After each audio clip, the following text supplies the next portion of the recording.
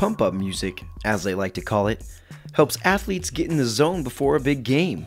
I have some songs I like to listen to just get you in the mode, and then once you start feeling your heart beating and then you get a little bit nervous, that's when I just use it for that. Once you feel that, you know you're ready to play. But it's not just because of the music. It's because of the amygdala, the part of the brain that stores emotional memories. When the amygdala is active, it increases our ability to consolidate memories, which means we remember things more strongly. And that's why when we have a really emotional song that maybe before that big game or at your wedding or something like that, and you hear that song, you're sort of triggered emotionally in your brain. Multiple centers are involved in saying, hey, this is a really important event and I have a strong memory of that. And it's because that music was able to sort of engage this area that's really important for making those long-lasting memories.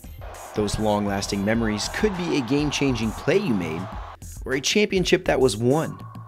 But when those emotions resurface, an athlete switches into a whole different gear. For one national champion, music is used as a relaxation tool. I listen to a bunch of different music. I mean, country, rock, rap. Like relaxing throughout the whole tournament, I'll just put it in and lay down and sleep and make sure I get my rest. But how is the connection of music in the brain observed? One of them is we do functional MRI scans, which allow typical individuals, like I could go in or anyone could go in, and during MRI scanning, we're looking at changes in blood flow to different parts of the brain. And while that's going on, we have headphones on the participant, and they're listening to different types of melodies. And they're novel, so they've never heard these melodies before. They're just kind of, on the fly, little tunes that we had a concert pianist record. Amazingly, hearing a memorable song and the reaction of the brain only takes a few seconds. So our brains are really good at detecting what we call familiar melodies, or familiar songs in this case. So we don't need words, as you know. If you're listening to the radio, you hear first, few neat beats, and you're hooked, so you already have those emotions.